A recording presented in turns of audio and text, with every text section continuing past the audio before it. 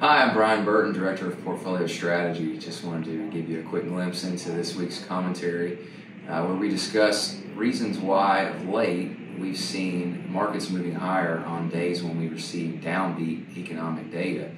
The simple answer that this phenomenon is derived by actions of the Federal Reserve.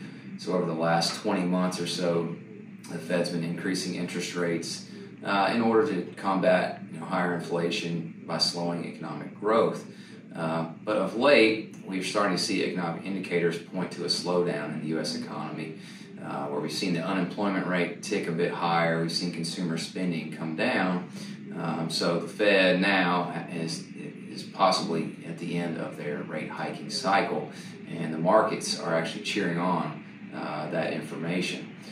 So the simple answer, we're getting bad economic data. Markets are moving higher.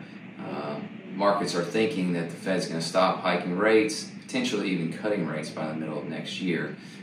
So that's why you've seen markets moving higher. It seems counterintuitive, and it can't last forever. If we get too much bad economic data, it could tip us into recession.